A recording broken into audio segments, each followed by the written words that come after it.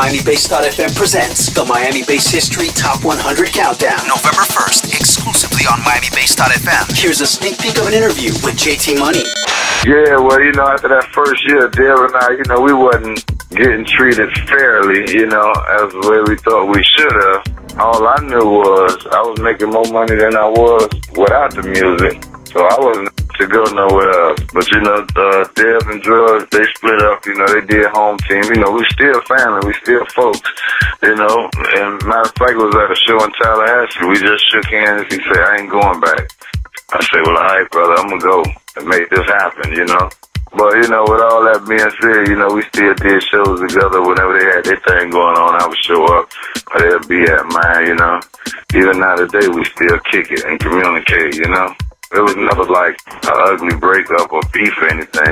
It was just, he made a business decision and I made one. Because I knew we wasn't big enough yet to be talking about going on our own. All I know is I could make some money right here doing this. Hear the rest of the interview with JT Money on the Miami Bass History Top 100 Countdown. November 1st, exclusively on MiamiBase.fm. Vote now at www.miamibassehistory.com.